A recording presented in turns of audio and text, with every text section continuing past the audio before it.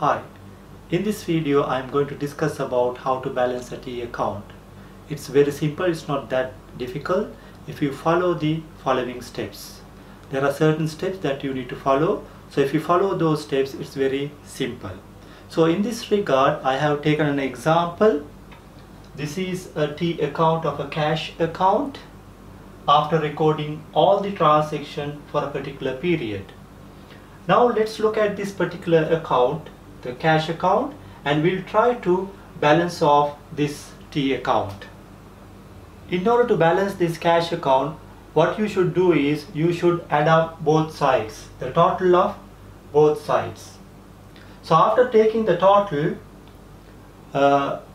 don't write it down permanently in the account.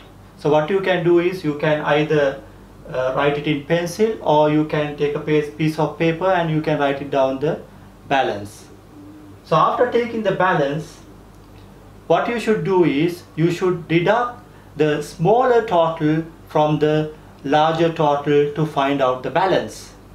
Now let's try to take the total on both sides. Now here you can say debit side, the total will be 950,000. On the credit side, when you take the total will be 825,000. Now from the largest amount you have to deduct the smallest amount. So how much is the balance?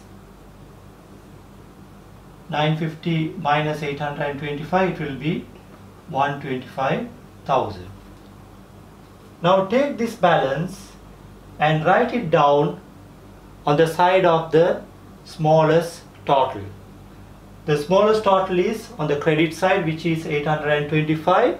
So therefore you need to write down the balance here, 125,000.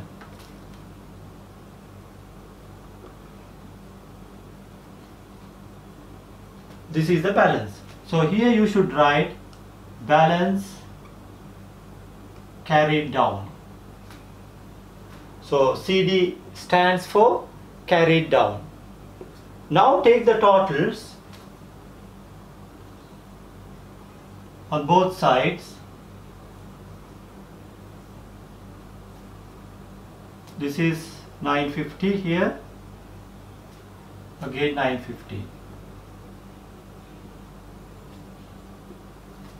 So by that you can see the credit side, the transaction total is 825,000 and the balance is 125. So when you take both sides, the total will be 950.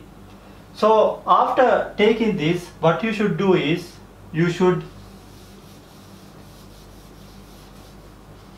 take the balance to the next period. Balance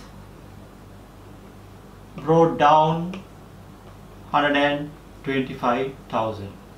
So usually all these accounts will be balanced at the end of the period. At the end of the period means usually at the end of the month.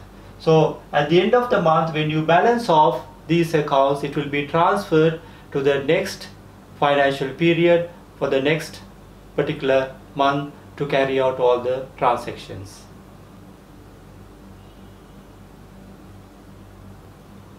Thanks for watching my video. I'll see you soon with another video.